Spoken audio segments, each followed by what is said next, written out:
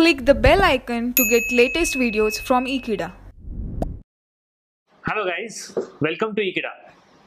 Today we will see problem number 3 on driving point and transfer functions. So let us see what problem number 3 has for us.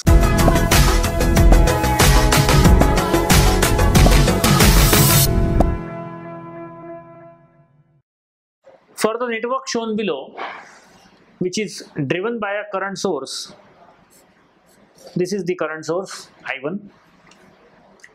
It is required to compute alpha12 of s and z12 of s. So we should first know what is alpha12 of s. So alpha is nothing but current transfer function. So alpha12 will be I2 of s divided by I1 of s, and this z12 of s is impedance transfer function. Impedance always is voltage divided by current, so it is going to be V2 of s divided by I1 of s. So these are the two things which we have to obtain. So of course we need to know the relation between I2 and I1, and you can see here the main source of current is called as I1. There is current through this resistance R and also through this capacitor C2, because this is open circuit, so there is no current here in this particular branch. So I2 and I1, now we can use current division formula. So by using current division formula, this I2 will be total current I1 multiplied by some resistance combination or impedance combination. So let us see that formula. This formula we are writing by using current division. So I2 of s is going to be I1 of s. Now the formula of current division, of course, which can be very easily proved, and it is proved at very basic level. So the formula is this I2 of s, that means this current in this branch where R1 is there, is equal to total current multiplied by, now the resistance which is parallel to this branch is taken twice. This is the way I remember it. So the impedance which is parallel to this branch of I2 current is nothing but C1, but impedance across this capacitor is 1 upon C1s, because that is how we compute the impedance of capacitance. So we will draw this circuit again by writing the appropriate impedances. There will be only two. This will become 1 upon C1s, and this will become 1 upon C2s.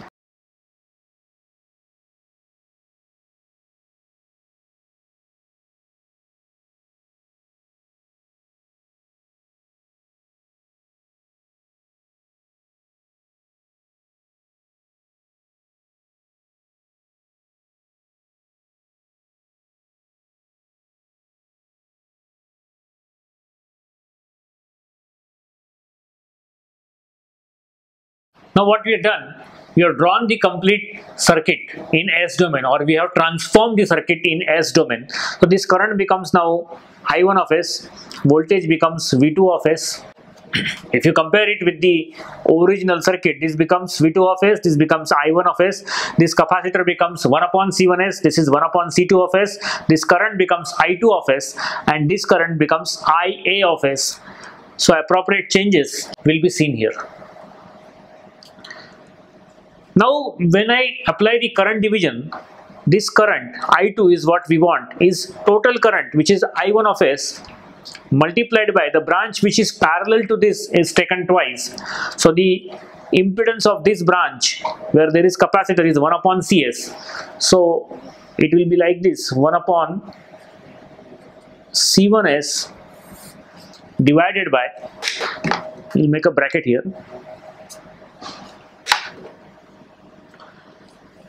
again this 1 upon C1s comes along with this combination R1 plus 1 upon C2s.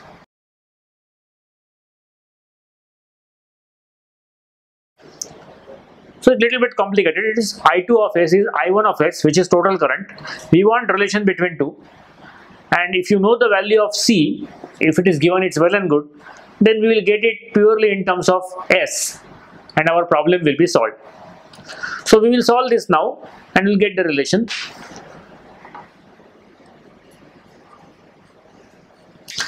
So now what we will do, I will take this I1 of S here in denominator, because that is nothing but my alpha 1 2 of S. That is, you can call as current transfer function. So this is 1 upon C1S, and inside the bracket here you have to take the LCM.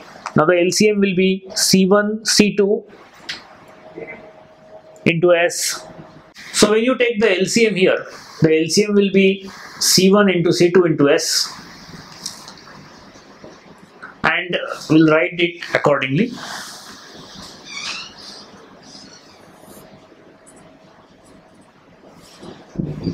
So here first term will be, so you divide this by C1 of into S, so it will be C2. Here it will be R1 multiplied by C1 C2S, and here it is C2S, so it is going to be plus C1.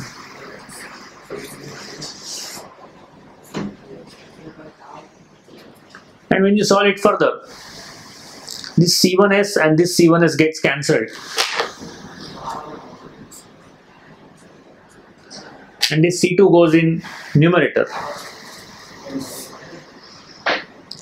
And in order to make the coefficient of this as 1, you can take these terms common, R1 C1 C2. So it becomes S plus C1 plus C2 divided by this R1 C1 C2. And again this C2 will get cancelled.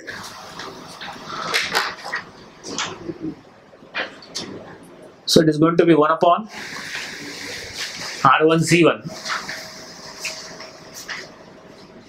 into S plus C1 plus C2 divided by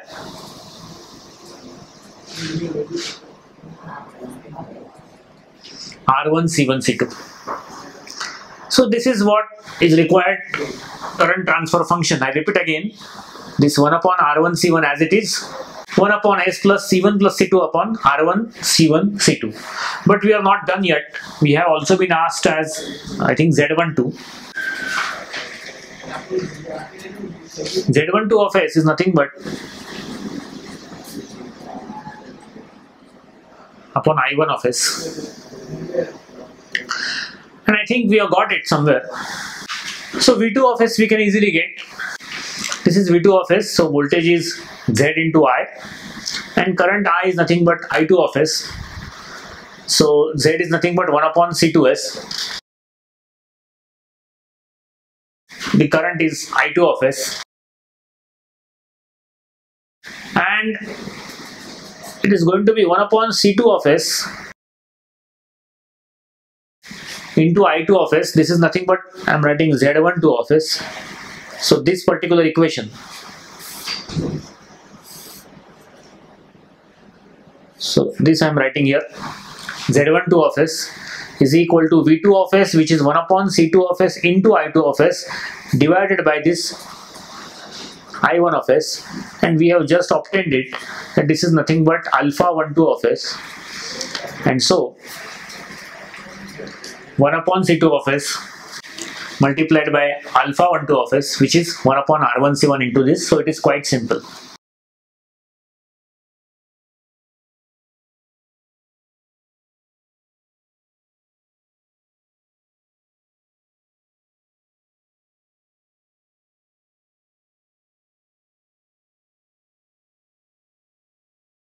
This is what finally we obtained, C1 plus C2 divided by R1 C1 C2 plus S, and this also S will come here.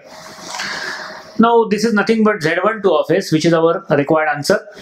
It can also be converted by using inverse Laplace transform. So that's all. This is all about this problem, and the problem has been solved. If they provide us the values of C and R, suppose all the values are 1, for example. So this will become S into S plus 1 will be 2. So S plus 2. So it will be something 1 upon S into S plus 2. So by using inverse Laplace transform, very easily we can obtain the solution if required.